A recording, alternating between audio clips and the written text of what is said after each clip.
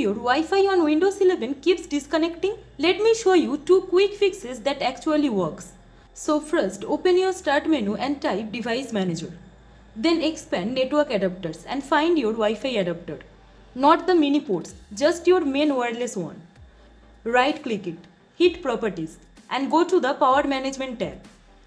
Now uncheck allow the computer to turn off this device to save power. This stops Windows from randomly disconnecting your Wi-Fi to save battery. Next, open command prompt as administrator.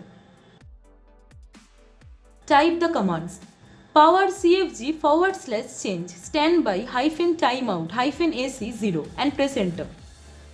Next type power cfg/change standby -timeout -DC 0 and press enter. Standby timeout AC 0 tells Windows never to turn off your Wi-Fi while plugged in. And standby timeout DC 0 does the same thing while on battery.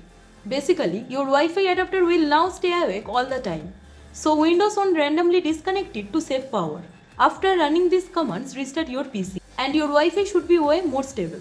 Try this out, and if it fixed your Wi-Fi, hit like and subscribe for more tech tips and tricks.